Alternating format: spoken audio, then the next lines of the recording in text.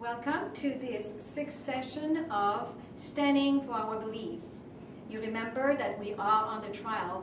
We have charges against us, and right now we have wanted to listen to those evidence that the court has presented to us, but we want now an opportunity to prepare to show evidences for our faith. And before we do so, I'd like us to kneel and pray and ask again for wisdom that is from above. Let's bow on our knee. Heavenly Father, you tell us in your word that the wisdom that is from above is first pure, then peaceable, gentle, and easy to be entreated, full of mercy, without partiality, without hypocrisy. Grant us that wisdom now, we pray, through your Spirit and in the name of our dear Savior. Amen.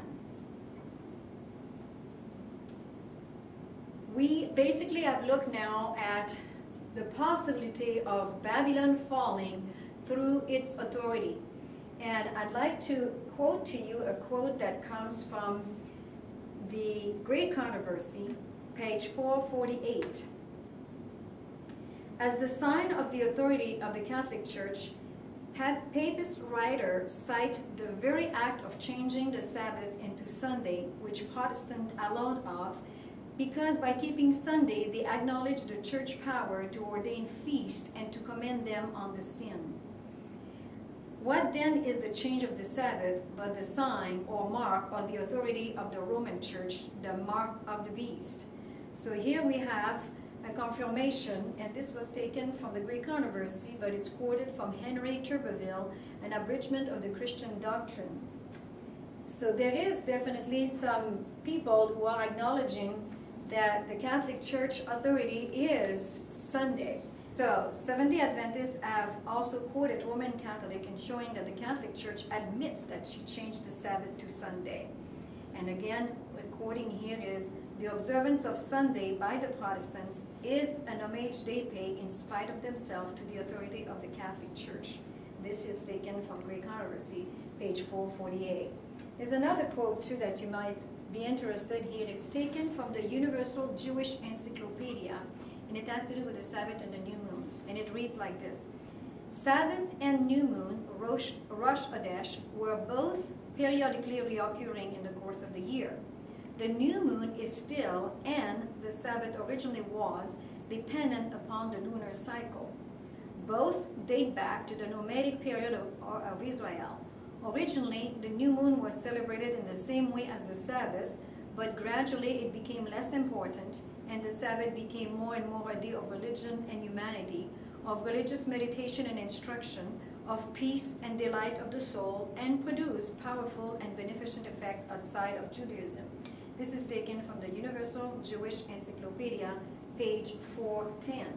So I thought you might be interested in hearing these quotes, because they do not come from us personally, but they come from these people who seem to have an understanding of what the authority of the Catholic Church means.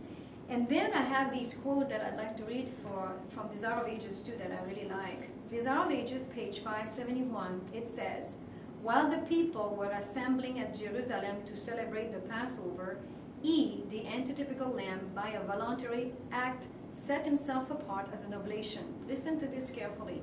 Page 571, Desire of Ages. It would be needful for his church in all succeeding ages to make his death for the sin of the world a subject of deep thought and study. Every fact connected with it should be verified without a doubt, beyond a doubt.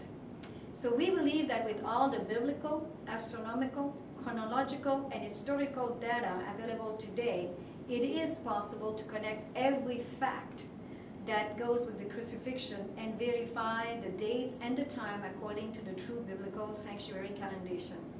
So we owe much to the pioneer of the seventh month movement, the Spirit of Prophecy writer, and the 1938-39 members of the committee, because it has given us today definitely some beautiful material to give the three angels' message.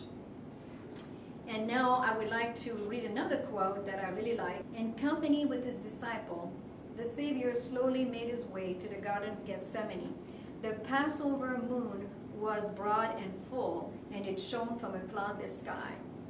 Now, we have left off this study of the crucifixion with John 19:31. Now, what I would like to do in this session is to bring you back to the Grace Amadon collection. And I'd like to correct myself. I went back to those information that I have, and I would like to tell you that the 3rd of April, 33 AD, according to the Catholic Church, is the Passover, which means that the resurrection would be April 5th. Nevertheless, it's still too early for a Passover. As we know, the barley harvest law does not allow a Passover before about the 8th of April because the barley harvest would not be ripe. It would not be ready. So I apologize for not making it that clear because I thought it could have been the resurrection, but it is the Passover that the Catholic Church claims. So you can make that as a correction in your mind, that the week of April 3rd was considered by the Catholic Church in 33 AD as being the resurrection, the crucifixion and resurrection. Now, AD 31 is what we claim as being the year according to Daniel 8 and 9. So as we go to the Grace Amadon collection, there is quite a bit of information there as well that tells us about the crucifixion time. And something very fascinating, which I'd like to confirm again from our studies that we do, March 19, 33 AD is when the new moon was. March 19, 14 hours on 33 AD was when the new moon was. And April 3rd would have been actually a Friday, so that's how they go by to say Saturday, Sunday would have been Resurrection Day. And that's the only week, the only year and the only month that they can prove a Sunday resurrection.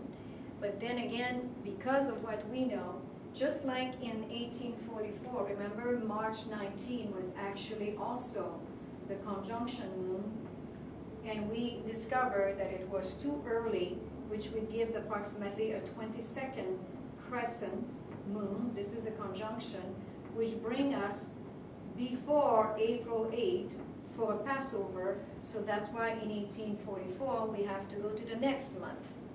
And this would be the same thing here for AD 33. This is too early to have a barley that would be waved before the Lord. So we need to go, they would need to go to the next month if they were to find out the true Passover for AD 33. But we are more concerned now about AD 31, and this is where I would like to draw our attention. And I'm going to draw your attention with some facts, because you don't want just talk. You want some facts. The fact is that you can get on the internet the time and dates. Time and dates is a good one. And on the internet you can find as well, or you used to, on the U.S. Naval Observatory, 31 AD. This is actually sheets from the U.S. Naval Observatory, which I was able to draw a few years ago. And the moon phase for 31 AD, and I hope by now you understand the calendar we're talking about. We're talking about a lunisolar barley harvest mosaic calendation. Sounds complicated, but we want to establish God's calendar on a good base. So the barley was ripe by about the 8th of April, according to agriculture in Israel.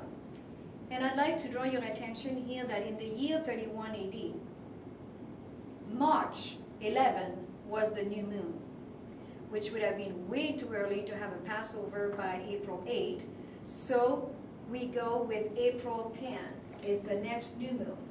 April 10 would be the next new moon.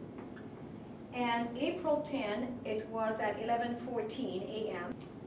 So April 10, we know that this is the conjunction. They always give us the conjunction. To find when is the crescent, we need to go approximately 2 to 3 days. In order to arrive with an April 25th full moon,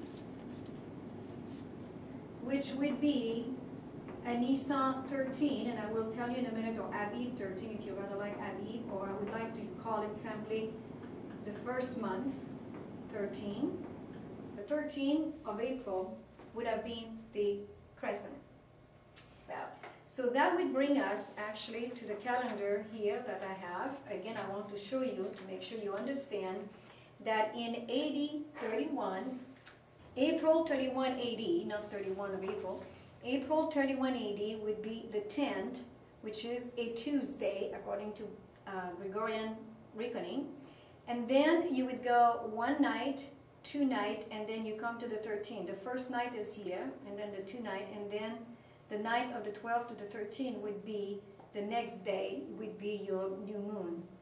So the new moon being the 13th, it should bring you, if you were to calculate the Passover, it should bring you to the 26th. But the full moon is very important. That's what attracted our attention here. Because remember, we have a quote that says that in the night of Gethsemane, the apostle, Christ went slowly to Gethsemane with his apostle after the supper, and the moon was full and broad.